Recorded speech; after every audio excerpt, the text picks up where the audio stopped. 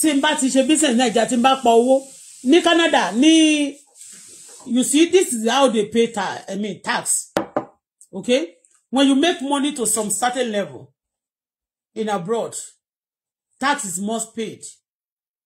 Nigeria àwọn content creator wọ́n máa gba bí 100,000 every month. And that's why you see those, you know, they have to cop some things so that mo gba mi wà tó jẹ́ pé ọ̀rọ̀ àwọn tó ń fi èyàn ṣe tutù tó ń pa èyàn jẹ là ń sọ. You understand what I mean? At times, ó lè jọra àwọn tó ń fi èyàn ṣòwò àbáwọn tó ṣe kiri yẹn là ń sọ̀rọ̀ nípa wọn. They oppressing people. Níjọ́ yẹn wọ́n ti mọ̀ pé family mi yẹn olórí burúkú ni ẹbí ọmọ bàbá mi kan báyìí. Àmọ́ bóyá bàbá mi ló bí. Ó lọ gbé eléyẹ̀ta APC dẹ̀ ló wà àwọn politician kan ló wà behind it. Because wọ́n ní owó yẹn náà ṣe fi ń ṣe wọ́n ṣe oríṣiríṣi yamayama. Ọdún kí ni ká sọ Ọlọ́run ń jà fún wa. Majority of them iṣẹ́ owó wọn ti yó wọn lè gbàgbé bọ́n ti ẹ̀kọ́ no problem yẹn kan pápá wọn lè gbàgbé.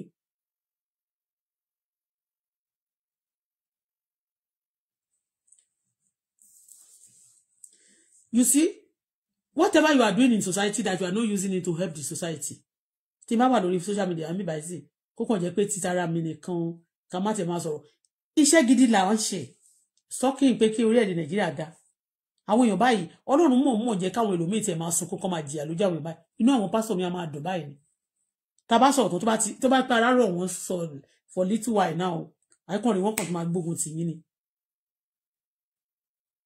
Mo ń sọ̀rọ̀ nígbà yẹn mo pé mo ń sọ̀rọ̀ this brother church House of God nígbà yẹn tí mo ń sọ tó bá gba owó gbangba yẹn báyìí gbogbo owó tán ní owó tithe tí wọ́n bá ti ní kán gbà àti owó kíní ṣé wọ́n free wọn kì í fowó owó tithe náà máa ní kán sẹ́ẹ̀lì sí ẹ̀kọ́tà gbogbo branches tó wà ní South Africa káàkiri àgbáyé wọ́n máa ní kán sẹ́ẹ̀lì owó tithe sí kíní so àwọn yẹn máa wò pé àwọn ṣiṣẹ́ owó offering gbà mí kò ní pọ̀ kò ní ṣe tó sanwó owó rent gbà mí ṣe mọ̀ pé ìlú òyìnbó kẹ̀dẹ̀ rí everybody kò dàbí Nàìjíríà tó yẹ pé everybody lè jalè lónìí kó gbowó ńlá wá bó bá san owó tó pọ̀ jù wá gbowó tó pọ̀ jù gan ní àbúrò ṣó mọ̀ pé o lè ní problem so the offering is àwọn ọmọ South Africa náà wọ́n san offering púpọ̀ tithe so gbogbo wọ́n bẹ̀rẹ̀ sí complain pastor wọ́n bẹ̀rẹ̀ sí complain that time yẹn ṣe mọ̀ pé àwa ò tiẹ̀ lè gbójú sókè mi à lè sọ but wọ́n kàn máa sọ̀rọ̀ ni but gbogbo this thing ó wọnú etí mi tẹ́ bá rí bó ṣe máa sọ̀rọ̀ mi mo kàn sọ ni kì í ṣe àwọn nìkan wọ́n máa sọ̀rọ̀ dádì jí o àti mọ́mí jí o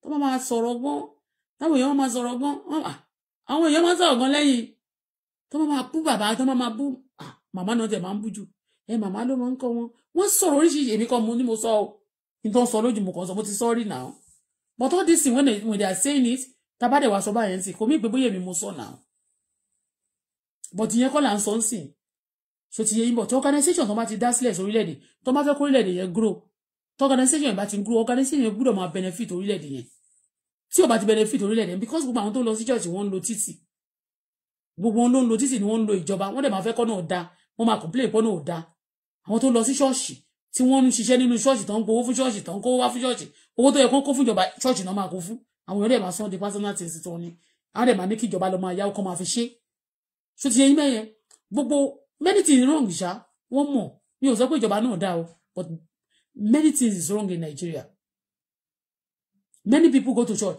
ẹ ti bá mọ nǹkan tó ṣẹlẹ̀ gbogbo àwọn tó bá lọ sí power yẹn ìmí ìwà fẹ́ pé tó má ti dé bá ẹ̀yìn wọn èèyàn ń san billions nínú church Nigeria wọ́n ń san billions mo dárúkọ ìyá kan níjọ́ yẹn mẹ́rin tí màá jẹ́ pé ṣó lè sọ ni prophetess Esther Ajayi ó give testimony video yẹn wà lórí ó wà nínú archive ó wà lórí platform mi mo post ẹ̀ síbẹ̀ wọ́n sọ pé èló ni billions of dollars kan náà fún wọn níjọ́ yẹn nígbà tán fún wọn tó náà ra lé sí London ṣé eléyẹn orúkọ Nàìjíríà náà fi sí but Nigeria money ni wọ́n kó fún wọn ṣé wọ́n ra oléyẹn ní property Nigeria ni tẹ́ bá dé embassy Nigeria gan àwọn ilé tó ń fi owó Nigeria rà sínú òyìnbó embassy Nigeria ò dáa tó nílùú òyìnbó go and check it in abroad àwọn individual tó fowó Nigeria ra ilé embassy Nigeria bàbá bá débẹ̀ bàbá wo embassy ọjọ́ tí mo lọ sí embassy Nigeria tí mo lọ sí embassy káàkiri mo lọ sí to Dubai mo lanu báyìí ni mo lọ sí tàwọn ọdá kìíní báyìí mo lanu ní ti Nigeria gbogbo nílé yóò máa ilé tẹ́lòmí dẹ̀rà tó kówó rà báyìí ó dájú lọ times million four tó dẹ̀ fowó Nigeria ṣe personal things àwọn people yẹn náà wọ́n máa sọ pé kò síṣẹ́ lára àwọn tó máa ń pariwo pé kò síṣẹ́ kò sọ́nà ọ̀nà òdá omi òdá kò sí náà Nàìjíríà they are part of people who go to church and contribute tó máa ń dáwọ́ gbá àwa náà wà ń bẹ̀ máa ń wo ọ̀nà Nàìjíríà bó ṣe rí a máa gbàdo ojú títì Nàìjíríà tí bá gbé mọ́tò kọjá lórí títì Nàìjíríà ń sìn Tolú wọ́n ti sọ pé kí n san owó plate number ń sìn a gbọ́dọ̀ san every year ni wọ́n bí mi re owó driving kìíní ẹ gbọ́dọ̀ san driving license yín every year ni wọ́n bí yín dáadáa ní Canada bíbà gbogbo ìlú ni Nàìjíríà ò kì í san tó bá já ìwé fún ẹ tó bá tètè lọ san tètè ẹ gbé wa lọ kóòtù ni Nàìjíríà tó bá já ìwé fún ẹ mo náà ti fẹ́ rí ẹ wàá sá lọ ni tó bá rí pé road safety dúró síbẹ̀ wàá yí àṣẹgbẹ̀ tó bá dẹ̀ ti rí pé wọ́n fẹ́ kán dá ẹ dúró wàá sáré yọ 20 naira àbí iye kan wàá sáré fún wọn wọ́n máa gbé sí ní wọn ò pa owó fún ìjọba people are not making it just wọ́n kàn pa owó tó yẹ kó máa lọ sápò ìjọba people are making it personally that's one thing tí Nàìjíríà ṣe everybody wọ́n wá sọ owó Nàìjíríà wọ́n sọ the personal use personal property and that's why everybody want to die they want to go to power ni wọ́n lọ tún Nàìjíríà ṣe kì í ṣe government yìí o gbogbo àwọn tó ti lọ yẹn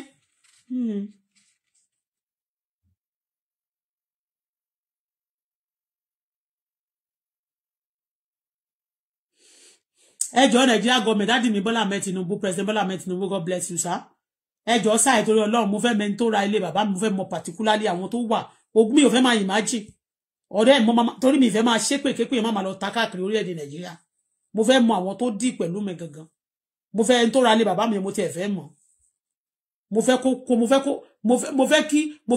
fẹ́ kó tọrọ jẹ kẹ́yìn ayé ẹ̀ mo fẹ́ kó lo ayé ẹ̀ ní ẹ̀wọ̀n mo fẹ́ sọ fọ́lọ́run kó bá mi jẹ́ kó ṣìṣe content creator owó tó ti gbà sẹ́yìn tó ń gba 100,000 lóṣooṣù kì í ṣe 100,000 naira o 100,000 US dollar àwọn ọmọ kéékèèké tó ń create content yẹn báwo lẹ ṣe máa rí wọn tó máa ṣídìílẹ̀ tó máa torí ṣíṣí báwo náà ṣe máa tẹ́wọ́ Nàìjíríà mọ́lẹ̀ àti àwọn musicians àwọn hip hop àti àwọn Fuji including baba Fuji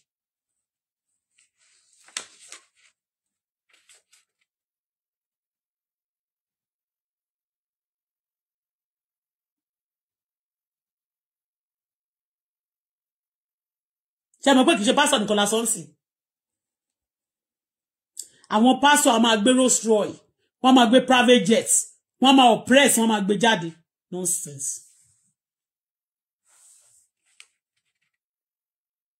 wọ́n ní ká má ṣe fi dàpọ̀ dọ́gba pẹ̀lú aláìgbàgbọ́ àwọn musician àwọn tó ti mú gbóyó tó máa mú skuchi wọ́n máa ṣe gbogbo àwọn máa display orí burúkú àwọn pastor náà tún máa display wọn ò ní kọ́ ilé iṣẹ́ táwọn èèyàn bójú kọ́kọ́ máa ṣiṣẹ́ gbogbo nǹkan tó yẹ kí Nàìjíríà pass àti gbogbo nǹkan náà máa ṣe àwọn yẹn ò ṣe àwọn India àwọn China ló wá máa wọn ṣe Nàìjíríà China wá bẹ wọn ra gbogbo wọn ṣe mining wọn ra gbogbo system rẹ gbogbo lẹ gbàtà wà gan tá sọ̀rọ̀ adé ọ̀rọ̀ on serious element ṣé wọ́n bẹ̀ yín sí wa ni ṣé wọ́n bẹ̀ yín sí wa ni ta ló bẹ̀ yín sí wa torí wọ́n fi ṣe ọmọ náà la rán síná ta ló bẹ̀ yín sí wa ta ló bẹ̀ ní pastor Nigeria sí Nigeria system ta ló bẹ̀ gbogbo àwọn eléyìí sí Nigeria system that they are not serious again nobody serious China wà ní Nigeria sí wọ́n ti train they are wọ́n ṣe mining kò síṣẹ́ kankan tí Nigeria wọ́n tún wá gba Nigeria láti máa ṣe mining yẹn o those miner wọ́n tún kó àwọn ìlú wọn wá láti máa ṣiṣẹ́ yẹn fún ara wọn ni ìtọ́ bá ti jẹ́ ti mining ìyẹn mi pé nínú máa ti rówó kankan wọ́n ní kọ́ yín bẹ̀ wọ́n ní gbé yín débẹ̀ a máa jókòó sí Nigeria máa náà gbàdúrà owó táwọn èèyàn bá ti gbà 35,000 minimum wage tí ò tiẹ̀ tó báwo ló lè ṣe níwà Nigeria ó lè máa wà ṣé kí n sọ fún yín ó lè máa wà ritual máa wà wọ́n máa pa èèyàn jẹ àwọn èèyàn ń jẹ èèyàn Nigeria 35,000 30,000 kò lè tó wọn níbi tí wọ́n ti ń ta spaghetti ní iye èlò ni wọ́n ta spaghetti èlò ni wọ́n ta rice táwọn tó ń lówó yẹn wọ́n ń lówó sí wọ́n dẹ̀ ń pa orílẹ̀-èdè náà lára no child benefit o gbà tí ò sówó nínú àkáǹtì ìjọba mọ́ tó jẹ́ pé owó tán fi ń sọ sálárì kan wọ́n lọ ń ya ni àwọn kan dẹ̀ lówó owó tó bá lọ yá yẹn gbogbo àwọn tó bá lọ church wọ́n dẹ̀ máa compulsory pé you got to go to church you got to go and pay your tithe and offering when you pay it the pastor of the churches now will hold it instead of them to kọ́ ilé iṣẹ́ kọ́ máa ṣe mining kan ṣe oríṣiríṣi káwọn èèyàn ọmọ ìjọ náà ríṣẹ́ ṣe no wọ́n máa fi ṣe kíni wọ́n máa fi kọ́ auditorium ni wọ́n máa ṣe competition láàrin ara wọn eléyìí ní how many private jet eléyìí ní auditorium mélòó how many auditorium àwọn politician náà tó fẹ́ kí wọ́n lo crowd wọn fún wọn wọ́n máa ṣe kí ni wọ́n máa pọ́n wọ́n máa lá wọ́n máa kiss ass killing the system and they want to be like one country. Build your home so that when you come back to it you will enjoy it. When you are not building it you will stay in the sun.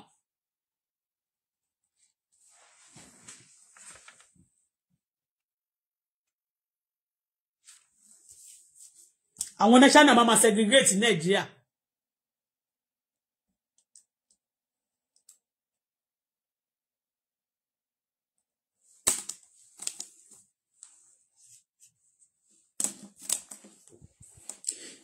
Let me tell you, if there is no child benefit, bóyá torí pé wà nínú system tẹ́lẹ̀tẹ́lẹ̀, táwọn church bá ń gbowó yẹn, wọ́n lè máa fún àwọn èèyàn ní child benefit.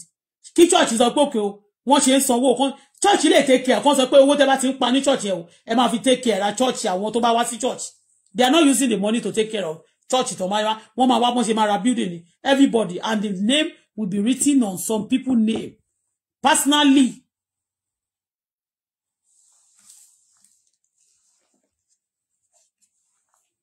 owó tó bá lọ yá yẹn tó ẹni tó bá ta ti kíní kan ó máa san tithe èyí tí ò gbowó tó pọ̀ náà máa san tithe ó máa san offering tó bá gba tithe tó bá gba offering tán wọ́n kó fún wọn owó tó ní kò tí tó wọn ẹlòmíì báyìí wọ́n sọ pé wọ́n ní God wọ́n ó máa provide fún ẹ nígbà tí mo wà Nàìjíríà yẹn mo ní ṣọ́ọ̀bù síwájú ilé mo ń ta léèsì pastor kan wà níwájú ilé náà ṣé CAC ni ó máa ń wọṣọ white já CAC ni ó ṣẹ̀ṣẹ̀ wá ra bó ṣe wá ra ọ́fíìsì bẹ́ẹ̀ aṣàmà ní madam mọ́mì ṣàmọ̀ pé mọ́mì ẹ pẹ̀lẹ́ wọ́n lè fi dọ̀bálẹ̀ pa ẹ́ ó máa ń sọ̀rọ̀ bí Àgbàlá Gabriel yẹn wọ́n lè kù sẹ́ni tó lè pè mọ́mì bọ̀ mọ́mì yẹn ò dénú wọn wọ́n máa sọ pé Ọlọ́run máa pèsè tẹ bá wọn tọ́lọ́run bá tẹ́ bá ti lè nígbà yẹn tí bá pa 25,000 wọ́n lè ní kí n sóò 30,000 ṣẹ̀bẹ̀ àti ṣọ́ọ̀ṣì àtowó aṣọ àtowó kí ni ẹ máa sóò ẹ̀yìn.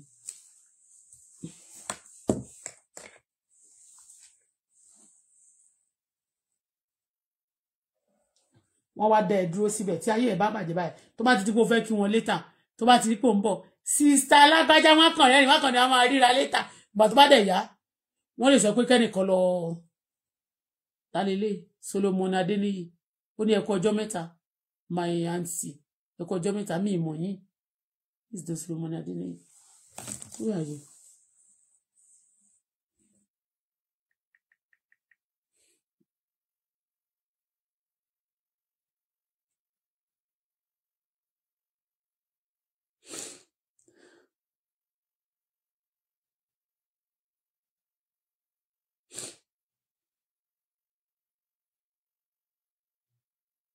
mo fẹ́ wo Solomon Adéníyì mo fẹ́ wo orúkọ ẹ̀ mi mọ́ Solomon Solo Mákindé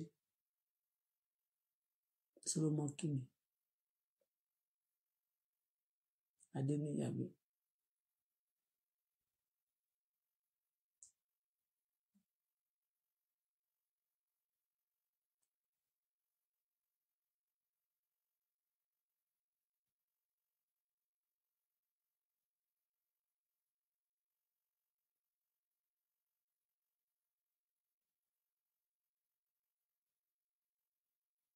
mi ì rí ẹni yẹn sí ọ.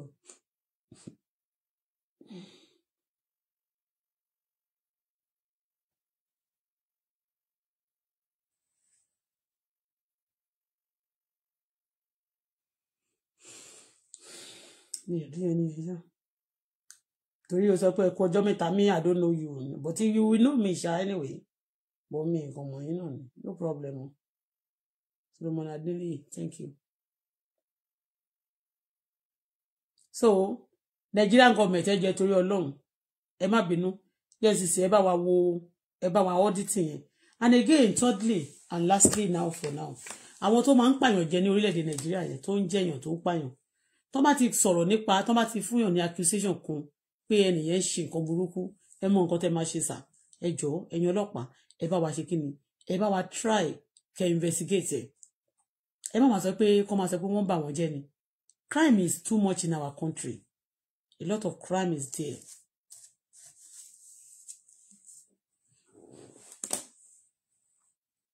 Tí mi bá ní ẹ̀yin tẹ́ máa sọ pé kó máa gbàdúrà fáwọn ọkọ̀ kó máa dáríjì àwọn kan owó ni tí mi jẹ́ kí n wà ókè o business mi máa ń ṣe mí ní yànmọ̀yànmọ́.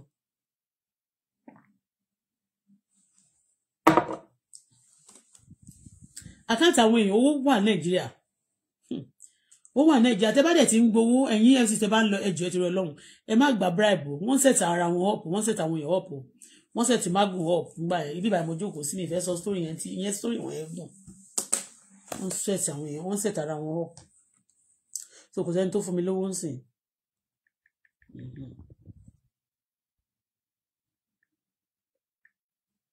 ìyẹn bó ṣe jẹ́ ẹ máa gbàdúrà fún mi náà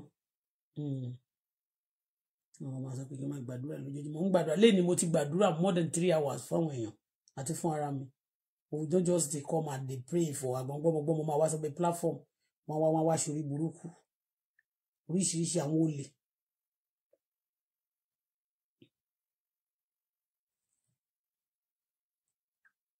Monetization video the daily account is monetizing.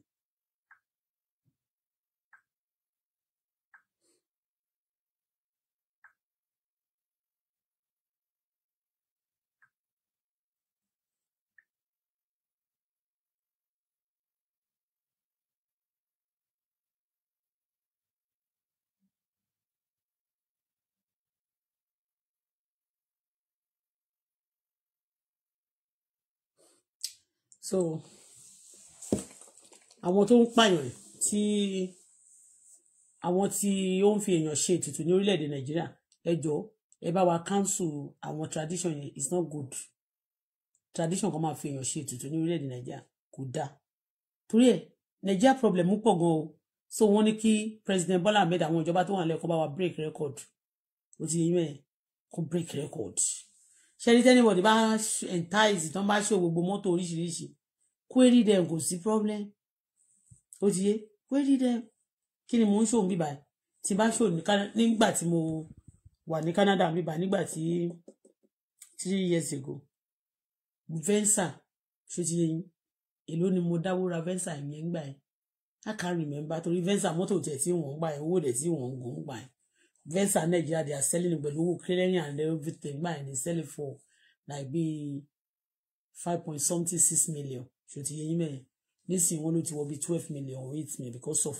exchange rate mo dẹ̀ gbé ọmọ mi á fún ọmọ mi á ti ń dáwọ́ mọ́tò yẹn pé tí má ti gba driver license mi so we'll be riding that car wọ́n ṣáà present ẹ̀ fún ọmọ mi bá dẹ̀ ṣe fídíò nígbà yẹn fídíò yẹn go viral mi ti rí mọ́ sí wọn ti hold fídíò yẹn àbí mo tẹ̀ ti delete ẹ̀ ni mo ṣáà rí pé wọ́n go against me níbí báyìí èló ni owó yẹn normally nígbà yẹn gẹ̀dẹ̀rẹ́ on a good day ṣé mo ti ṣiṣẹ́ tó ju owó yẹn lọ ẹ ti understand mo ṣiṣẹ́ tó ju owó yẹn lọ mo dẹ̀ ń gbowó tó láti Nàìjíríà ni mo ń ṣiṣẹ́ mo dẹ̀ rówó ẹ ti understand bẹ́ẹ̀ yẹn so but kò dẹ̀ ń ṣe ìwọ̀ kéèyàn ra mọ́tò àbí kó fún but ẹ mọ nǹkan tó ṣe mọ́tò yẹn fún mi problem mọ́tò tí kò tó 10,000 gbogbo nǹkan tí mo sọ àti gbogbo ẹ̀ kò tó 10,000 it gave me a lot of problem it gave me a lot of step back mi ìbúrò ṣe àmì bó ṣe gbóyìí mo ti ń lo ṣí àyẹ́sì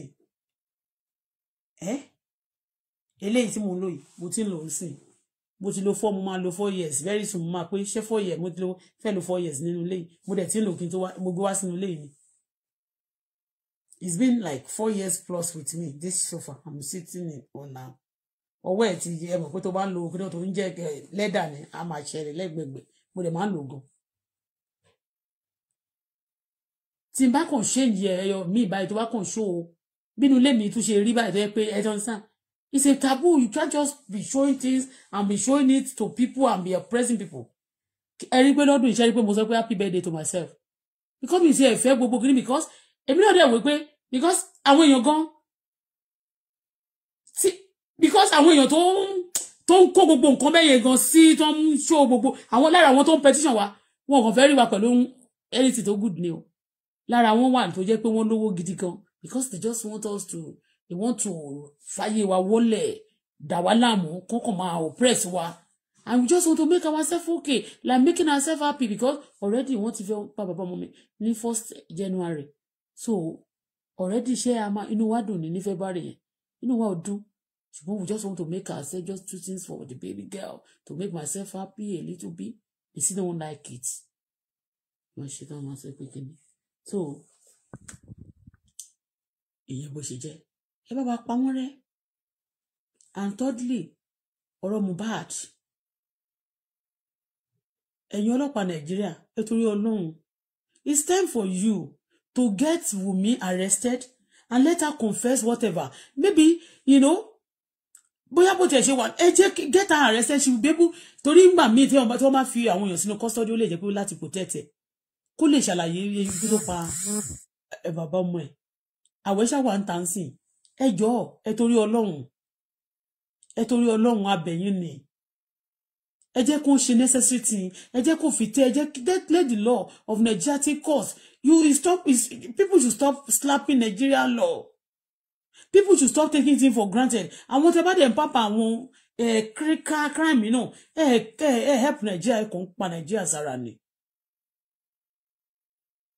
Please, for God's sake. Àwọn èèyàn wọ́n kò máa ṣe yamayama nísìnyí tẹ́ bá wò dáadáa tó fi pa ọmọ yẹn náà lára kún owó lára káwọn èèyàn kan bìrì pé kó pa èèyàn kan sáyé kó ba ayé ẹnìkan jẹ́ kó ṣàlè máa jáyé títí wọn. Please, ẹ jẹ́ kí òfin take course. Ẹ wo gbogbo nǹkan tó ti ṣe fún mi. They tell with me, I was doing my business jẹ́jẹ́. Somebody came to me that I should promote olórin. Mi sọ kìí ṣe bó bí mo lọ ṣe runs àbí mo lọ ṣaṣẹ́wó. Mo lọ ṣòwò ní kí má lè rówó. Wọ́n dẹ̀ tún gbowó wọn tún fi mí lọ́rùn sílẹ̀, wọ́n tún bẹ̀rẹ̀ sí ṣe oríṣiríṣi. Tí ìbá jẹ́ pé bóyá tó bá jẹ́ pé òfin ti wà ní Nàìjíríà, can they do to that extent? They won't be able to do to that extent. A tún sọ̀rọ̀ mi bá ńgbà tó tún yá tó tún gbá ẹ̀mí mi. Mo dé Canada mi bá wọ́n fẹ́ kí n sọ̀rọ̀ ní. Who are the people? Àánú, Wàsíù, àwọn olórin yìí, gbogbo àwọn tó bá ti gbowó lọ́wọ́ ẹ̀, they will be after you. They steal from you, and they believe that you still have something. They can still share. They can still share. They can still steal. When you die, they go after you bomber to bomber. And when you are complaining, mo pariwo fún ọlọ́pàá, kí n tó wá náà sí Canada yìí, no police, kò sí police to rescue me. Mo lọ sí Eléwé Ẹran, má ti wà l'Ogun State. Mo lọ sí Ìṣẹ́rí. Mo dárúkọ àwọn police, àwọn ọlọ́pàá kì í ṣe yọkan. Mo ní picture wọn lọ́wọ́. Ọlọ́pàá kan goṣo tó máa jẹ́ DC onjo kan tó fẹ́ help mi, wọ́n transfer níjọ́ kẹta. Mi dẹ̀ ní problem pẹ̀lú politician kankan gbà ẹ̀. Yàtọ̀ sí àwọn Wàsíù, àwọn àtàwọn cohort, àwọn ọmọṣẹ́. Kò sí mi ní problem pẹ̀lú politician, mi dẹ̀ kì í ṣe politician. Mi ò gbé flag tẹ̀lé ní politician lẹ́yìn. Kàn má bàa sọ pé tó wọ́n fẹ́ fìyà politician yẹn jẹ mí ni. Nígbà yẹn o. They go after me. I complained, nothing was being done. And I'm here, I'm still complaining. When I want to make the notice, I want to make money, they strike me. When they know that my daughter want to have something, they tell them not to block us for what? Me, they share one, I want to share me now. What kind of life is that? Irú orílẹ̀-èdè Nàìjíríà wo nìyẹn? Irú country wo la wà yẹn? Pastor na ma wù ẹ́, wọ́n máa dá títí wọn sí. Tó bá sọ̀rọ̀ wọ́n bá sọ ẹ́ dìgbà kó lẹ̀. Ìwọ nìkan ló máa fẹ́ derive pẹ̀lú nothing. Wọ́n derive, wọ́n ní fẹ́ kó ní anything. Wọ́n fẹ́ sọ ẹ́ di ọmọ ọ̀dọ̀. Tó bá tún pè wọ́n lọ́mọ ọ̀dọ̀, tó bá tún bẹ́ẹ̀ náà, wọ́n tún lò bẹ́ẹ̀ dáadáa. Ẹ jẹ́ bá wa investigate everybody. Ṣé bẹ́ẹ̀ mi wọ́n investigate mi ń bí? Àbí tí wọ́n bá investigate mi sí oṣù ti parí, ẹ ṣá mọ̀ pé ìkanra máa ń wà níparí oṣù. Despite pé mo ti san owó díẹ̀ sí owó $200 jẹ́ lórí landlord mi gbé wá. Èló lówó lékù 1,000 èló lówó lékù. Mi ní lè ra oúnjẹ. Kọ́ mú happy birthday mi lè ṣe fún ọmọ mi lọ́jọ́ birthday. Bó láṣọ tá ti wọlé gan Buhari torí pé a máa sanwó lé. Wọ́n lé mi kúrò ní ibùgbé tèmi. Kí ni ẹ̀ṣẹ̀ mi? Bí tí mo tún wà tí mo fẹ́ lì kí n má lè máa survive. Wọ́n tún fẹ́ sọ pé kí n má survive torí pé wọ́n bìlí pé wọn ò fẹ́ kí n wá sílé mọ́. Ẹni bá ní má dé mi ní dé báyìí.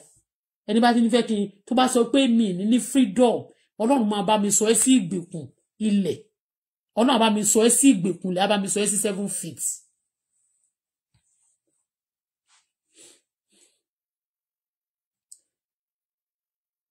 Mo fẹ́ fún wọn yín. Okay, thank you for the payments, Bola. Here is summary of where we stand. I will read for you. This is summary. Thank you for the payment, Bola. Here is the summary of where we stand. $30 balance remain from February is now paid. Bí mo ṣe kọ́kọ́ san owó fún, ó kọ́kọ́ yọ $30 tó ló kù. Owó lé ó kù $30 ó yọ. Paid. Now 183.46 for eyebrow is paid. Owó tí mo kọ́kọ́ yọ fún. I was thinking I pay for my rent. Ó kọ́kọ́ yọ owó, ó ní mo jẹ ó ní $30. Ó dẹ̀ ní owó iná. Ó dẹ̀ kọ́kọ́ yọ 180. You will see, I will show you from the 1,630 payment you send that.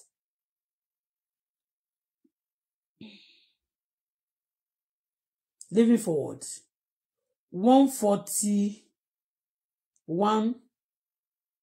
I mean, it's now 1,416.54 towards your March rates. Balance own is now 214. Thank and go. Good night.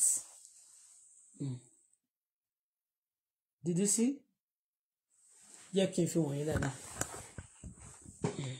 Ẹ máa rí. Ẹ rí o, kẹ́lẹ́ rí.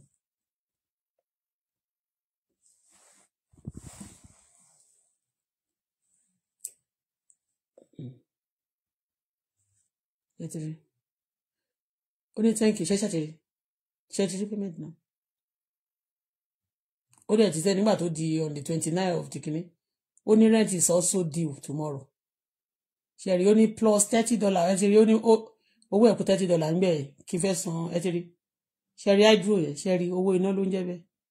Owó mi 180, ṣé ti rí. $180. Owó ilé, ṣé ti rí. Tèmi bá tún wá fún ẹnìkan kò sẹ́nìbọ̀ tó fún mi ní change gbogbo tó dáṣì mi thank gbogbo. Lórí social media I can make money kí n sọ tithe mi fún kí n sọ tax mi fún ìjọba ńbẹ̀. Wọn ò jẹ́ make owó, they restrict me. Wọ́n fara ní mi gbogbo yín tẹ́ ń fara ní mi, Ọlọ́run máa bá mi fara ní yín. Gbogbo ẹni fara ní mi, Ọlọ́run máa bá mi fara ní yín. Thank you. Olúfúnmiláyọ̀ Ẹlẹ́bọ̀dà. Thank you. Ṣé ti rí? Mo jókòó jẹ́jẹ́. Àkáǹtì mi kàn ní Albert lásán. Ọlọ́run mo lè fi wọ̀nyí. Ìmí sẹ́ǹtì. Ẹnikẹ́ni tó dá ní mi ò ní lówó tó ń takú sọ́nà láti máa dí finance mi lọ́wọ́. Ọlọ́run máa bà finance ẹ jẹ́. Ẹnikẹ́ni tó dúró láti máa bà finance mi jẹ́ tó ń takú àṣeyọrí mi, Ọlọ́run bá mi bà finance ẹ jẹ́. Ọlọ́run bá mi bà system ẹ jẹ́. Ọlọ́run bá mi bà economy ẹ jẹ́. Ọlọ́run bá mi bà ayé ẹ jẹ́. Ọlọ́run bá mi já okùn ẹ̀mí ẹ lójijì. Ọlọ́run bá mi ṣe é mọ́ṣẹ́. Ọlọ́run bá mi fojú ẹ gbolẹ̀. Ẹni tó bá lóhùn ní jẹ́ ìṣàṣeyọrí. Ẹni tó bá lóhùn ní jẹ́ ń jẹ́yàn wọn because ẹ̀dá bẹ́ẹ̀ Ọlọ́run tó bá jẹ́yàn rí Ọlọ́run máa bá mi sọ rádaràda. Ọlọ́run bá mi fojú ẹ gbolẹ̀. Ọlọ́run bá mi pọ́n lójú ikú. Ọmọ ní kí n má ṣe pé fún yàn. Let me tell you, tí omi bá jáde lójú mi tó torí èèyàn, tó bá support ẹni yẹn, ó máa sun ẹ̀jẹ̀. Okay, this thing you want to do, you are going for gym ni. Tolu, your phone is giving sign that gym 5 minutes. Okay.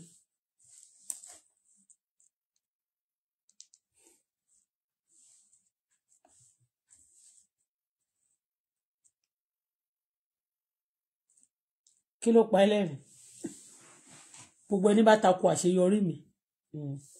Ọlọ́run máa bá mi sọ ìdábẹ́ ìdàkudà. Fẹ́ kí n máa ṣe happy birthday fẹ́nìkan kò ní dáa fún un. Ìjọba Nàìjíríà ẹ bá mi clear àwọn tó yọ mí lẹ́nu o. Ẹ bá mi clear wọn kí n lè máa ṣe òwò mi. I'm just tired of it, nonsense ni.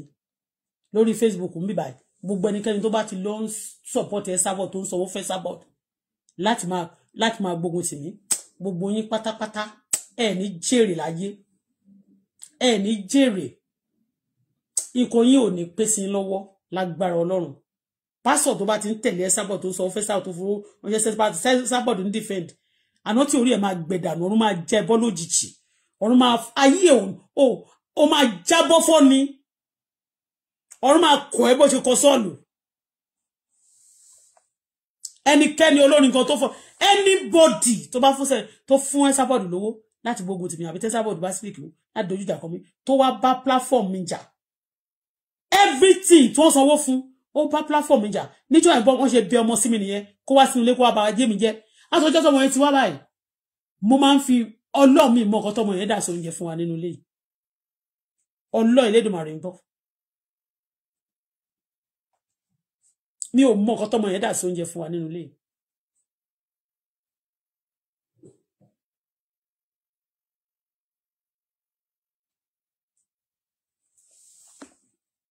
mi ò mọ nǹkan tí ọmọ yẹn dà sí oúnjẹ fún wa nínú ilé yìí mi ò mọ I don't know the person who sent that boy up to date and my offence àwọn terrorists wà lórílẹ̀‐èdè Nàìjíríà tí wọ́n ń jà tí wọ́n ń pààyàn wọn ṣe nǹkan sí wọn àwọn amúrọ̀bá wà lóríṣiríṣi nǹkan ló ń ṣẹlẹ̀ ń bẹ̀ yẹn simply because I talk and I complain that the people did there with me.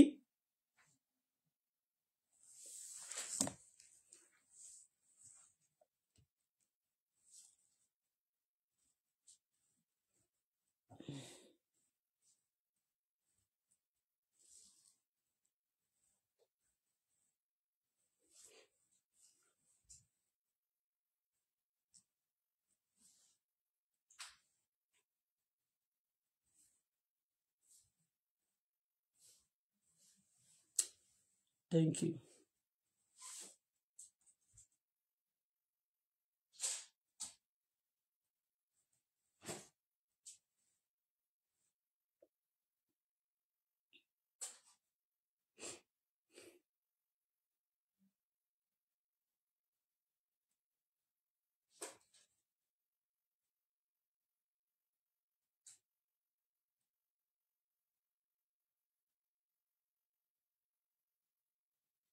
Ní Nàìjíríà àwọn China ni wọ́n celebrate ní tí ìrírò èrè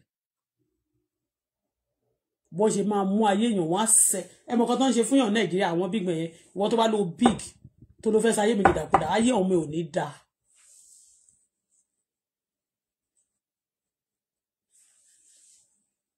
ẹ lọ bá ìjọba Nàìjíríà ẹ jọ̀ọ́ o ẹ tẹ̀ sójú gbogbo wọn o gbogbo ẹni tó bá ti even politician tó bá ti display many things jù go and meet them wọ́n máa ní pátápátá wọn okay wọ́n sọ pé àwọn kan tó bá ti lọ power òfin kan wà Nàìjíríà ẹjọ́ change ẹ constitution yẹn tó sọ pé táwọn èèyàn bá ti lọ power gan wọn ò lè mú wọn kí ló dé tí wọn lè mú wọn kọ́ lọ mú wọn láti kíní kí ló dé tí wọn lè mú wọn.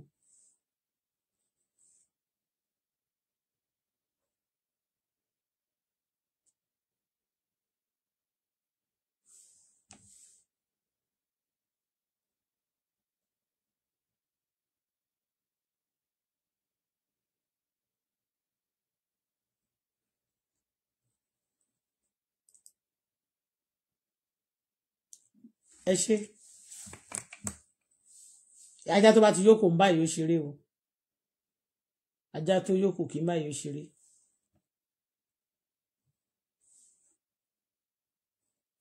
a máa ra oúnjẹ a lè ra oúnjẹ sílé owó lé là wà owó lé ni owó lé ni.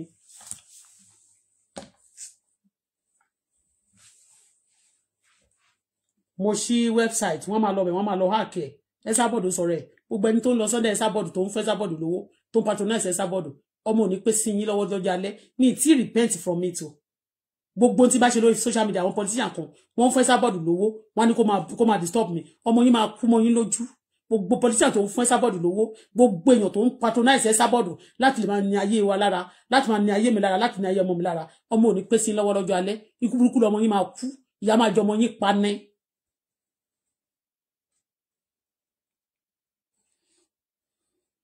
ìyá máa jẹ ọmọ yín pa ni.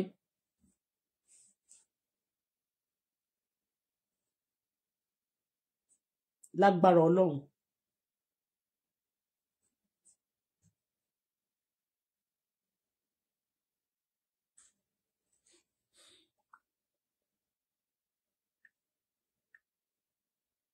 What type of nonsense is that?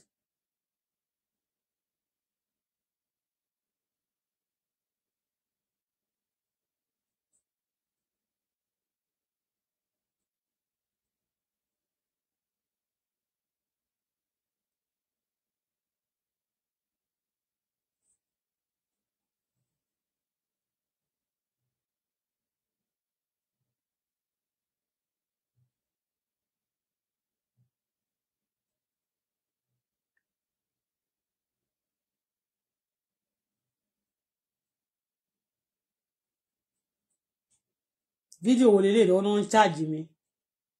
Ṣé mo kọrin bẹ́ẹ̀ ni? Tolu, come and see this video. Kí ni video yìí ná? Yes, come and see this video. Video tí mo ṣe nígbà yẹn nìyẹn. Tí ó dà pé tí wọ́n fi tí tán fi jọmọ gbé ní Àkúrẹ́ yẹn náà ni. Àbí? Mo fẹ́ gbọ́.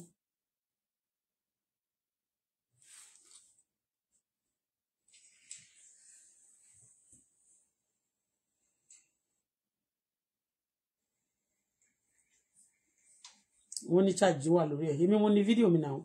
Mi dey play music lórí ẹ̀. You know phone me. Hold on first. I want to check something.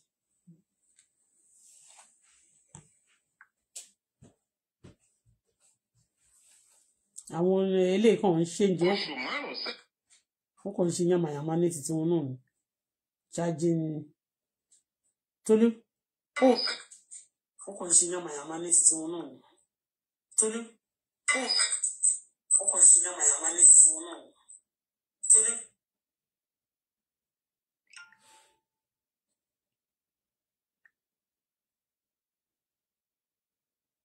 Ọmọ mi kàn gbé nǹkan sórí títì ní tá bá pè ó máa ti gbé kinní sétí.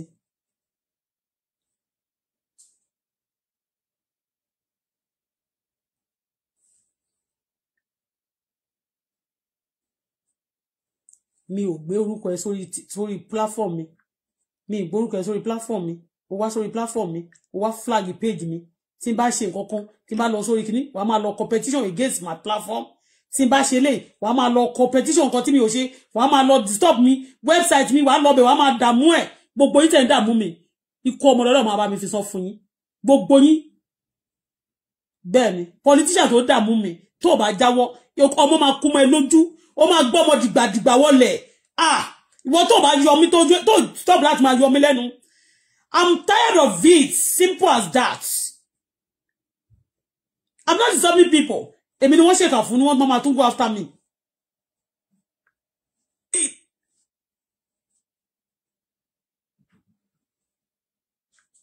Kí ló dé? Ṣé wọ́n ń kẹrọ mẹ́ran kíkọ́ kọ̀ọ̀kan pa ní?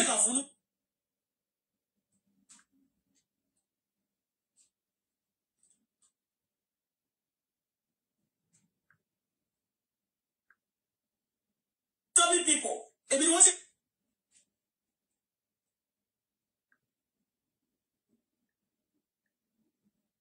Wọ́n kàn ṣèkà Nàìjíríà ni wọ́n sọ lé ayé dà wá lọ kí ló dé gan.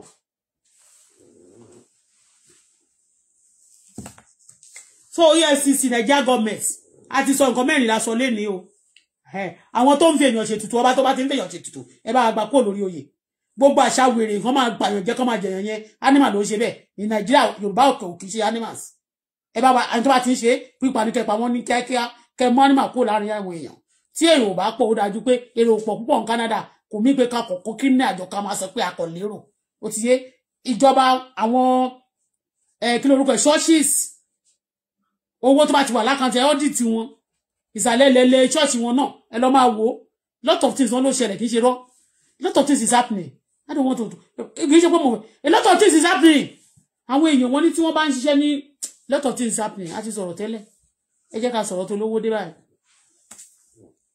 gbogbo ẹ wò pé nígbà tí gbogbo ìjọba Nàìjíríà tó ń kàn lo mọ́tò tó ń lo gbogbo míì tí àwọn pásọ̀ Nàìjíríà tó ń ní private jet rẹpẹtẹ ṣẹlẹ̀ pé wọ́n máa gbàdúrà pé kí wọ́n tó bá tí àwọn Nàìjíríà airway àti àmì Nàìjíríà gọgọmẹǹtì kankan títí tó bá ní àwọn plane gẹ́gẹ́ bí wọ́n máa park sí nílé ìjẹ́kún ráyè so it's better for them to be praying against you so they are also part of the problem we are having àbí you don't know ni if you are good they park everywhere And then if Nigeria have those many like that, are they going to back it? So they want to be just having it. They want to share. Want it no matter when man say want Nigeria by mama report one convention joke. It's not a joke. They sell Nigeria. They systematically share the money. I mean, they selling it. They sharing money to themselves. And people won't come one day. Won't come and say Nigeria for fun. You are just a Nigeria for by mouth. You are Nigeria just by mouth. By vote, anytime they want to vote, come and what veggie we are want Nigeria come out. Jọ̀ọ́ mo fẹ́ men tó ra ilé bàbá men tó wà ní ọ̀rọ̀ mi yẹn gogo mo fẹ́ mọ̀. Ìdí tó fi yọ mi len tó fi dààmú ayé mo fẹ́ mọ̀. And àwọn Esabod mo mọ̀ pé kì í ṣe àwọn Wasiu Ayinde àti àwọn politician àti àwọn tó pè ngba tó ní kó máa represent kì í ṣe àwọn nìkan ló ń lò. Yes, kì í ṣe àwọn nìkan ló ń lò. A lot of people ló ń lo Esabod láti máa lọ kó máa lọ ilé àwọn èèyàn. A dẹ̀ sọ fún wọn pé terrorist wọn máa ní irọ́ ni wọ́n pèrè ọmọ ni. Anything tí bá ṣe a máa bàjẹ́ kò fẹ́ kí n lówó wọn fẹ́ kí n rówó sanwó lé lẹ́yìn tí ẹjà mi ló lè tán wọ́n máa ní má ṣe pé o má ṣe pé o má ṣe pé o kí má ṣe pé àdúrà ni kí máa gbà fún yín àbí àwọn tó ṣèkà fún mi. I pray it enough gbogbo àti máa ń gbàdúrà lórí ìbànú ni just be praying when you pray money will come. Àwọn tó gbowó tó ń sanwó Nàìjíríà fún kọ́ àwọn gbogbo wọn tó ń sanwó tó fi àkáǹtì wọn ẹ̀bẹ́ sanwó Nàìjíríà wọn ò lè bẹ́ẹ̀ ni wọ́n kan ni gbogbo ìta jáde ta sọ ń sìn wọ́n ì máa gbógun tì wá lórí ẹ̀ ó dẹ̀ ló ṣe Nàìjíríà láǹfààní àwọn tẹ́ ń fún lówó ọ̀tọ̀lẹ́ tó ń ṣiṣẹ́ ọ̀tọ̀lẹ́ tó ń gbowó monkey cannot be working o kí bàbú máa shop am. So àwa máa pe àwọn bàbú yẹn monkey dey work bàbú dey shop am we go call bàbú out.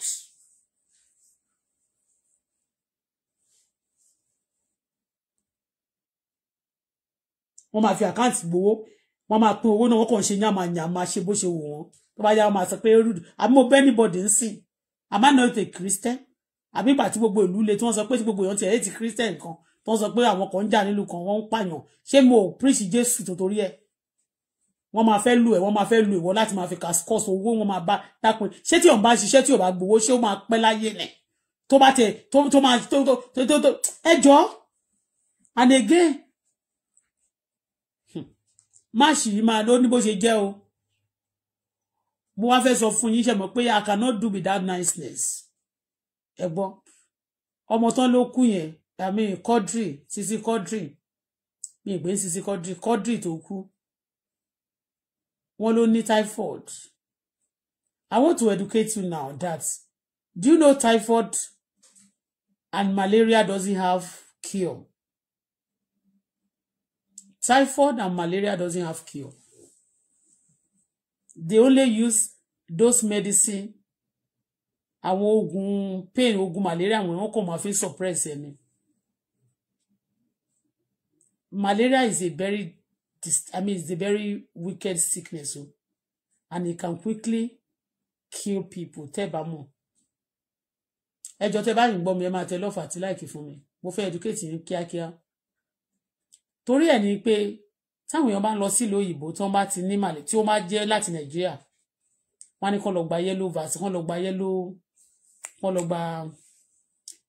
yellow fever that tó máa fi fún ọ ní yellow card yẹn you got to get your vaccine because the moment you leave Nigeria you change environment malaria yẹn àti àwọn kinní yẹn ó ní irú typhoid ń sìn wọ́n ló ní typhoid àti malaria kò ní cure and majority 98% of Nigeria ló ní malaria ṣòtíyé but they cure it when you eat it's like a virus tó bá ti wà nínú ẹ̀jẹ̀ èèyàn kò kí ń kúrò ó máa ń pẹ́ kó tó kúrò fúnra rẹ̀ torí ẹ̀ tó bá fẹ́ lọ sí ìlú òyìnbó àwọn òyìnbó tó bá ti dé àwọn tó mọ̀ tí wọ́n fẹ́ problem fúnra wọn when you get into point of entry even ìwé tó bá sọ pé ó fẹ́ lo days nílùú wọn because they know that malaria only aggravates the system the new weather because most of weather kò like malaria kò like òtútù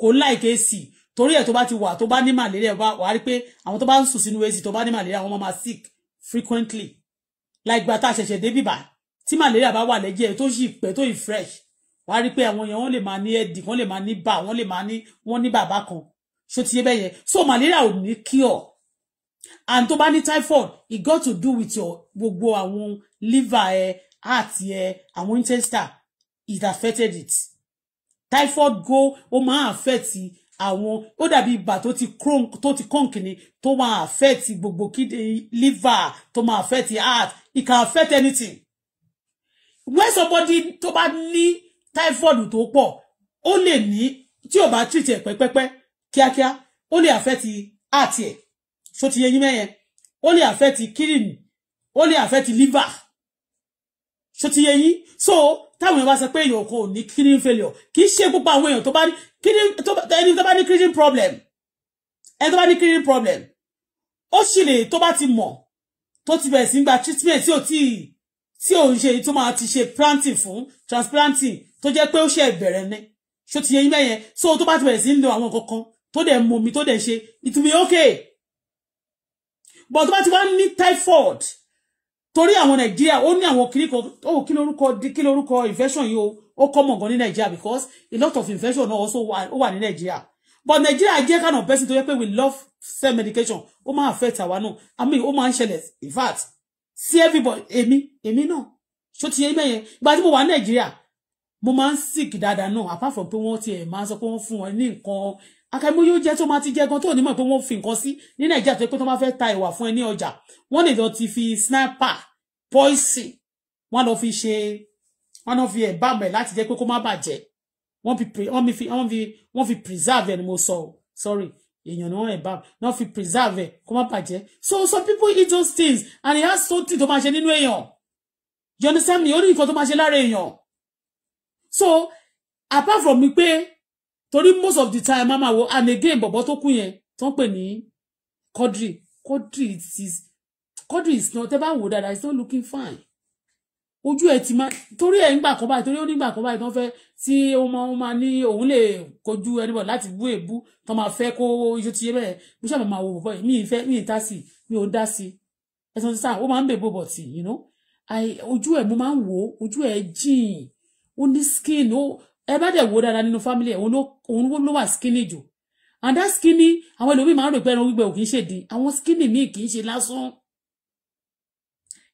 àwọn skinny míì bó ṣe wà yẹn kò ń ṣe lásán torí pé ó wà agile ó wà tí èèyàn bá ní ẹni tó bá níbà ó lè wà strong ó lè máa jónsìn tó kàn dé after some time kó kàn déédéé fall sick tó bá jẹ oúnjẹ kan tó jẹ́ pé àbí immune system ẹ̀ ó kàn ṣọta àbí kó kàn lọ jẹ nǹkan kan tó máa lọ touch nǹkan kan tí ò like àti understand ó lè trigger ẹ̀ tí immune system ẹ̀ bá dẹ̀ shut down tí ò bá jẹun déédéé àbí tí ò jẹ nǹkan tó balance it can cause anything ṣó ti yé tẹ́ bá wo bọ̀bọ́ yẹn náà ní pẹ̀lú skin ẹ̀ pẹ̀lú bó ṣe ó sick now ó sick but a lot of people ní sọ fún yín pé àwọn sick kó tó di kó jáde pé at least òun bá kú òun ti kọ́lé á mọ̀ pé bóyá wọ́n ti sọ fún níjọ́ kan rí pé kò ní pẹ́ kú àbí nǹkan àbí kó máa feel ara ẹ̀ pé òun lè kú anytime ẹ mọ̀ pé tó bá fẹ́ kú àwọn míì tó bá fẹ́ kú wọ́n máa ń mọ̀ because of the way they be feeling ṣó ti yẹn mẹ́yẹn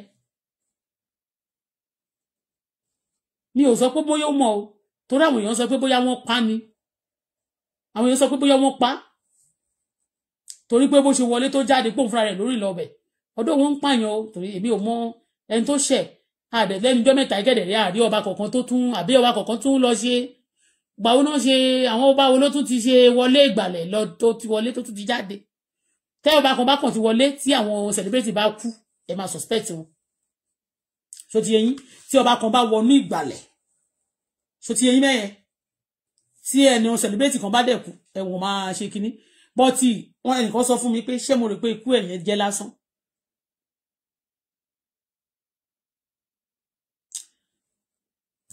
ó ní ọjọ́ tó gbé móvì yẹn jáde gangan ọjọ́ móbì ó ṣe móbì kan báyìí wọ́n pè ní aníkúlákú ọjọ́ tó ń gbé kinní yẹn jáde ọjọ́ yẹn gangan lòun náà kú tí kinní yẹn jáde nínú Netflix ọjọ́ yẹn gangan ló kú pé kò ṣe fíìmù tó jáde nínú Netflix rí ọjọ́ yẹn ló kú ipe again kẹ̀dẹ̀rẹ́ ó ti ń plan pé at least òun kò tẹ́ délùú òyìnbó rí pé ló máa délùú òyìnbó ọjọ́ kan pé gbogbo kinní yẹn kò wà fulfill. And again, I don't want to tell you again that on this social media, evil are many among our people. Especially, Yorùbá ló máa ń wo Yorùbá program. Igbo kọ̀ọ̀kan náà máa ń wo. But, Yorùbá ló máa ń ṣe ọ̀tá Yorùbá jù. Yíbò ni ọ̀tá ara wọn jù. Ṣó ti yé yín? Ara ilé èèyàn ni ọ̀tá èèyàn. Ọ̀rọ̀ tó sọ ńjọ́ yẹn tó sọ pé òun ò sí ní àwọn celebrity tó yẹ pé wọn ò rí lé kọ́. Wọ́n ṣiṣẹ́ wọn kọ́lé wọn ò sínú wọn. Ó sọ that also can aggravate, it can cause some problem for him. Sí onímọ̀. Ṣó ti yé yín? Ní orí social media ṣe rí wọn ò kì í fẹ́ ríre pẹ̀lú èèyàn, Yorùbá ò fẹ́ ríre èèyàn. Àwọn kan wà orí social media ni wọ́n wà.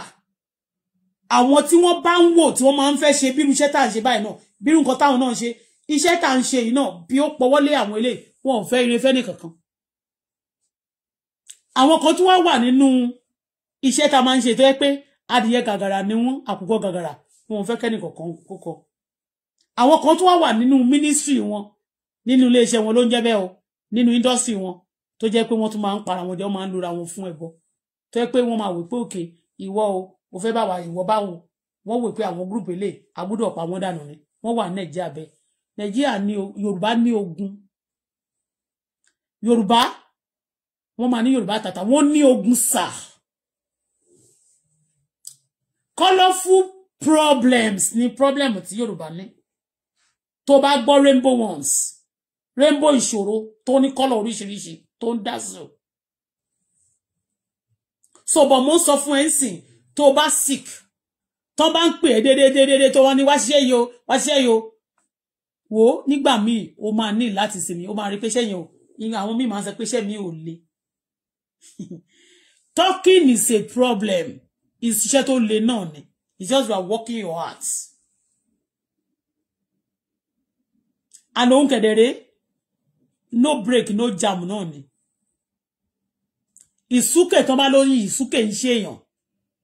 Hiccup tó ṣe tó rán ló fi wá kú yẹn. Ẹni tó bá lack of water, infection, heart problem, a lot of things. Tí àti ẹ ti show tó ní àwọn some problem nínú heart, òun ló máa ń ní kíní yẹn. Because I Google ìgbà tí mo ti gbọ́ látàná, I will try to research about it. Heart problem, heart disease ló máa ń cause. Wọ́n ló ní ulcer. Ulcer tẹ ló ní yẹn, ẹ sure pé ulcer ni. Because a lot of disease tó wà Nàìjíríà tó yẹ pé ulcer ni wọ́n máa kà mọ́, ó lè má jẹ́ ulcer tó yẹ pé because ulcer jẹ́ àwọn ìwò tó wà lára ìfun èèyàn àti intestine tó jẹ́ pé bóyá kò tètè jẹun, àwọn ológbò àti àwọn eku àti àwọn kí lorúkọ ẹ̀ aràn, òun ni mò ń pè mo kàn ń pàwé tó wà nínú àwọn èèyàn tó géjẹ nígbà tí tó pé yóò tètè jẹun tó ti wá di wò síbẹ̀ tó yẹ pé tó bá ti wá jẹun a máa kó dẹ̀ ti wá pọ̀ àwọn hopes ìmí nínú ẹ̀ tó bá jẹ́ ọ̀sà, ìmí nínú ẹ̀ tó bá pọ̀ tó yẹ pé ó máa ń jẹ oúnjẹ dànù, oúnjẹ tí ẹni ẹ bá ti jẹun ó dà pé kéèyàn máa da omi sínú àpò tó ń jò ní. Ṣé mo gbogbo ibi tó oúnjẹ máa gbà kọjá yẹn ó máa ń leak, so èyí tó bá ń leak jáde yẹn ibi tí ò yẹ kó kàn lára ẹ̀ á máa fún problem. Ìmí ìkẹ̀lẹ̀rẹ́ kò ń ṣe ọ̀sà, ó lè jẹ́ some cancer tó jẹ́ pé ó máa pè ní ọ̀sà ní Nàìjíríà. Because bó ṣe wà yẹn kò ń ṣe ẹni tó ní body, but bí ó ṣe ní body tó ẹ máa ti mọ̀ pé something is also fishing. Something is there for him that is eating his body, eating his flesh. Okay? But some different diseases, it doesn't make the people who ní sùnlẹ̀. Kò ní disturb voice wọn. Ó ti yé bẹ́yẹn. Infection, oríṣiríṣi. Nigeria ni gan. So now, tó bá sọ fún ẹ pé o ní typhoid in Nigeria, don't joke with yourself. Dirty water, typhoid is typhoid fever, malaria with fever, and some other infection from other bacteria that can shut down your immune system, that can destroy, that can actually gbẹ̀mí lẹ́nu èèyàn. Òun ló ń jẹ́ bẹ́ẹ̀ o. Ó ti yé bẹ́ẹ̀ yẹn. So, it's not tẹ́yìn bá sọ pé ordinary typhoid. Ordinary typhoid ò kìí ṣe ordinary o. Fever is ordinary. Malaria is a kill and go. It can kill somebody between 24 hours if care is not taken. Okay? So, malaria is not a small thing. And it doesn't have cure. They only suppress it. They try to break the wings the moment to da other bit to sáré ta papa wọ́n sáré break wings break wings and then they will tell you because it will cause some people not to eat. It will cause some people you lost appetite. You also having back pain, headache, run everything ló máa gbé dání and the moment tó bá tún wá lọ ní another thing tó ti ń ṣe lára tí wọ́n mọ̀ tẹ́lẹ̀ á kàn trigger ni. You understand? So that guy that died. So if you have a bad malaria bad year, take care of yourself. Tare ban dry that malaria ti jẹ tare be malaria tó bá wà lára èyàn máa bẹ̀rẹ̀ sí jẹ́ kare e bí ẹni dry. Wá dédé gbé wá hun. Ó lè jẹ́ keje èyàn gbẹ tó bá jẹ́ n tó máa ní short of blood. Ó lè jẹ́ kó mi ara ẹ̀ gbẹ kó máa torí ẹni tó bá ti ní malaria neja wọ́n sáré máa fẹ́ niyan lómi òun náà máa fẹ́ mu mi á máa fẹ́ mu mi tó bá tún wá lọ mu omi tó yẹ pé á tún máa fún àwọn bacteria àtàwọn diseases tó ti wọlé yẹn àwọn infection tó wọlé tó bá tún máa fún wọn lágbára á kàn tún jẹ́ kó trigger sí ni torí ẹ̀ wọ́n sáré máa fún instead of omi yẹn wọ́n fún lágbo tó máa pa àwọn bacteria yẹn wọ́n fún lóúnjẹ wọ́n jẹ́ kó máa force láti jẹun so that immune system á lè máa gbé á lè máa fight ẹ̀ torí pé wọ́n máa ń maintain malaria ni wọn kì í cure malaria ló bẹ̀rẹ̀ dáadáa. It's not curable. Torí ẹ̀ téèyàn bá ń lọ sínú òtútù tó bá dé kọ́kọ́ dé ìlú òyìnbó fún ọdún mélòó kan tó bá ṣọ́ra wà ènìyàn mọ́kàn máa sick ní àwọn ènìyàn báwo ló ṣe ní malaria wọ́n ṣe ní kiri kan because òtútù máa ń jẹ́ kó tún ó dá kiri yẹn ó máa ń ní agbára nínú òtútù. Ṣòtíyé malaria máa ń ní agbára nínú òtútù. Ṣòtíyé mẹ́yẹn àwọn ìlú òyìnbó sì wọn ò gbà láyè láti jẹ́ kó ní o ò lè rí ẹ̀fọn nínú òtútù ò lè rí ẹ̀fọn tó bá dẹ̀ ti rí nínú àwọn Canada wọn ò ní fún ẹ ní malaria tó dẹ̀ máa ń fún yàn ní Nàìjíríà torí gọ́tà àtàwọn ìdọ̀tí oríṣiríṣi tán lọ pọ̀ ní Nàìjíríà tán lọ torí tó generate wọn kọ̀kọ́ ìdọ̀tí ni wọ́n ti jáde mosquito actually been built by àwọn ìdẹ̀tí ẹ̀mọ̀ pé ìdẹ̀tí dẹ̀ pọ̀ dáadáa Nàìjíríà so tó bá ti lè penetrate láti fún yàn you maintain it ni o it will pollute the person's blood so that boy is sick. But ó jẹ́ ẹni tó jẹ́ pé egungun ẹ̀ ó fẹ́lẹ́ ṣe mọ̀ pé tí èèyàn bá fẹ́lẹ́ náà bá sick ẹ̀ ní tètè mọ̀ because ara ẹ̀ fẹ́lẹ́ wọ́n dẹ̀ ló wá dìde níjọ́ kan bó ṣe fẹ́ dìde bó wá ṣubú ó ti lose strength tẹ́ bá wojú ẹ̀ for long time ó fúyẹ́ bọ̀bọ́ yẹn ti fúyẹ́ jù ẹnu nìkan ló kàn máa ń sọ pàdàbàdà but kọ́lọ̀ bá fọ̀rọ̀ kẹ́ ṣó ti yé bẹ́ẹ̀ yẹn so tó bá dẹ̀ ní spiritual aspect of it àní gbogbo àwọn tó jẹ́ style náà mi ò lè sọ bóyá wọ́n gbọ́ lọ́hùn gbọ́ but anyway may Almighty rest his soul. Ó ti yé wọn ò tiẹ̀ fìyàwó ẹ̀wọ̀n ṣé kò níyàwó ní ṣe bó bímọ méjì ṣé kò níyàwó ni ní tó tún wá dùn mí ni pé bí ìyá ẹ̀ máa pé on the 22 ló ní ìyá ẹ̀ pé ọdún kan tó kú ọjọ́ ẹ̀ lòun náà wá sick ìyá ẹ̀ pọ́dún kan ó manage pé ọdún kan ẹ̀ náà ni ló wá kú bíi pé májẹ̀mú wà lórí wọn ṣòtì yé mẹ́rin ó ti kú may Almighty rest his soul. Be with his family, comfort them. But it's a sudden thing. So, to be sick, make sure you take care of yourself. And make sure again, rest. Because to be wo to only to make person be to profess my what if at the time. So the man will me, but you need to rest at times. You understand me? Because to be rest near at times. And when infection to be fight here, because you are resting, they won't be able to walk the way bó ṣe fẹ́ lórí wọ́n máa ṣe ṣiṣẹ́. You understand me? Tó bá fẹ́ eat here because you are resting, you won't be able to kò ní lè destroy pátápátá. But when you are walking, you want to stress yourself just to manage yourself to do something. Take note of yourself anyway. But they do keep people. And báwọn èèyàn dẹ̀ ṣe ń kú tó yẹ pé àwọn ọmọ tí ò lówó tí àwọn family tí wọn ò lówó tí wọn ò jẹ́yàn ní industry yẹn náà ló ń kú ṣá. Ó yẹ lọ́run o. Wọ́n ti sọ pé àfẹ́ máa tún háàdì mọ́ bọ̀ títí Mohbad la ṣe ń sọ so àfẹ́ máa háàdì mọ́ torí tí Mohbad yẹn ìgẹ́ta sí bí ó ní bó ṣe jẹ́ ní ti Mohbad so eléyìí ò ní tọ́ṣọ̀ wọn ò tọ́ṣọ̀ ẹ̀ kò sọ pé wọ́n bá ń fa wèrè kó tó ti pó kú ṣó ti yé bẹ́ẹ̀ wọn ò bá fa wèrè ìyẹn wọn ò bá fa wèrè kankan kó tó ti pó kú ìyẹn bó ṣe jẹ́ o a máa lọ báyìí a tún máa padà wá ẹni bá ní ká má dé náà nìkan náà ní débá ẹjọ́ ìjọba Nàìjíríà ẹjọ́ mo fẹ́ bẹ̀rẹ̀ òwò ó ti yé yín mẹ́yìn mo fẹ́ bẹ̀rẹ̀ òwò torí mi fẹ́ aṣíwájú mo dẹ̀ mọ̀ pé ẹ̀ ń try bọ̀ tó wọ́n sọ pé ẹ̀ try pé gbogbo oúnjẹ ṣe wọn àmọ̀ pé oúnjẹ wọn bí ojú Ọlọ́run dáríjì mi oúnjẹ náà wọ́n ń bí ṣùgbọ́n tí wọ́n bá ti jẹ́ ìjọba àní bá yín sọ pé kẹ má bẹ aráàlú ẹ̀ ní ṣagídí ẹ̀ má máa bẹ̀ wọ́n náà ni ṣùgbọ́n èmi ìlẹ́nìbọ̀dì bẹ́ẹ̀ bí ṣe wà bí orílẹ̀-èdè Nàìjíríà ṣe máa dá ni à ń sọ fún yín.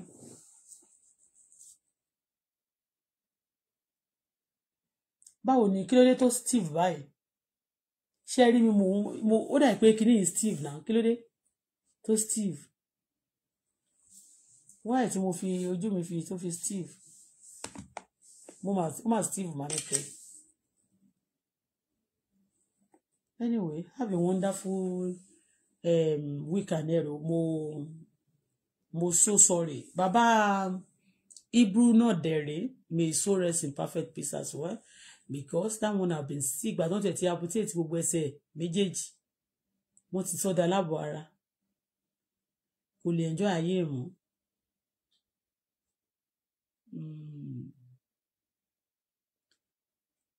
ìyẹn bó ṣe wà yẹn may so rest in perfect peace wọ́n ti jẹ májèlé bó ṣe wà yẹn gbogbo ara ẹ̀ kàn máa kò lè gbádùn ayé ẹ̀ gan mọ́ títí ó máa fi lọ títí yẹn bàbá Hebrew Mr. Hebrew tiẹ̀ ẹ̀dẹ̀ wá rí nǹkan tó ṣẹlẹ̀ ni pé tó bá ṣe ń pariwo níbi ìbàlẹ̀ látọdún ni pé ṣe afẹ́ṣòwò ẹ wo ayé millions tó ń dá fún wọn àwọn Nigerians kan àwọn olówó àtọwọn kan ní Nàìjíríà yẹn owó tó máa fi ṣe tó máa dá fáwọn èèyàn tí ò ní survive ni wọ́n máa ń fẹ́ fún wọn ó ga ọ náà kó ṣàṣàánú fún wa ṣá títí Quadri rest in peace Ọlọ́run kó dúró táwọn ọmọ ẹ̀ ó dúró táwọn ẹbí àtàrà ẹ̀